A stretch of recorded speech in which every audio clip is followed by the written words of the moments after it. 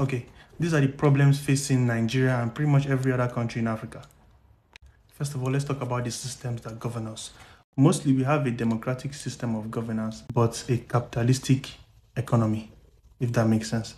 The problem with that is when combined, they don't really mean the same thing. Africans usually are meant to be socialist people. There are a lot of people that don't really agree with that, but let's just focus on the topic at hand first. When you say democracy combined with capitalism, so democracy is government of the people, for the people, by the people. So everything is around the people and what the people want. While capitalism is just a system governed by whoever has the money makes the rules, essentially. The thing is that when you describe each of them, they have very little similarities. To be honest, I don't think any government on this planet really practices pure democracy, because if your system was actually democratic, it would be the people with kind of filtered information towards the head, which is usually a president. So it would be something like the people in a country would be called to assembly in maybe by, for example, in Nigeria, we have the local government heads, or you call them chiefs, and Americas, maybe they'll call them mayors. Those will talk to the people and figure out what the people need, because the government's job is to facilitate the people's needs and rights.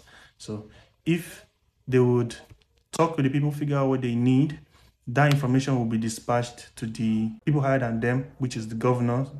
The governors will dispatch that information to the president, and the president will deliberate with the Senate, or some people call it Congress.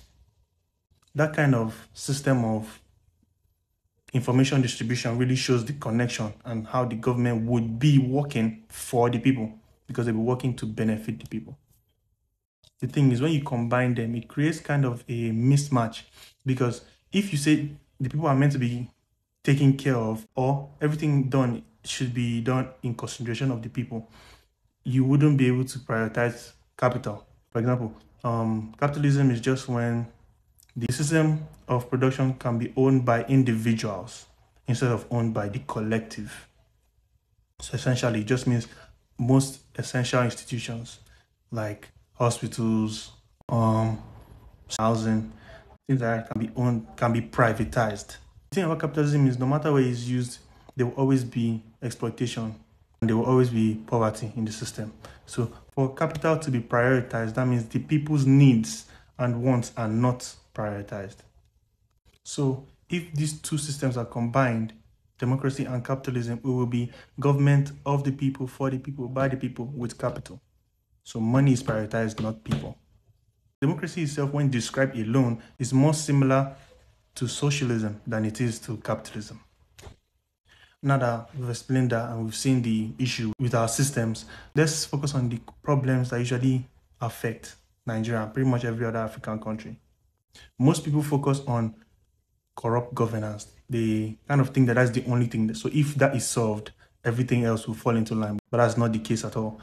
Nigeria faces three issues, or pretty much every country in Africa faces three issues, which are the corrupt governance, exactly as people say, the masses, because where do the people that are in the corrupt governance come from?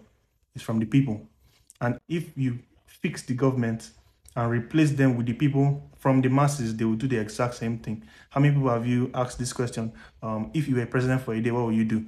And most of the answers will be, I'll steal as much as possible, or to be, I'll steal just a little bit, but I'll make sure I'll complete the project, something like that. But you'll notice the corruption is mixed in it when it comes to the masses. Okay, the third problem, and the most forgotten problem, is the external world. Some people call it the West. People seem to forget that no matter what, Africa has resources that the external world wants, not even wants, needs. And if countries in Africa were to ever have good governance or leadership, it would lead to the resources in Africa being maintained or being used for Africans.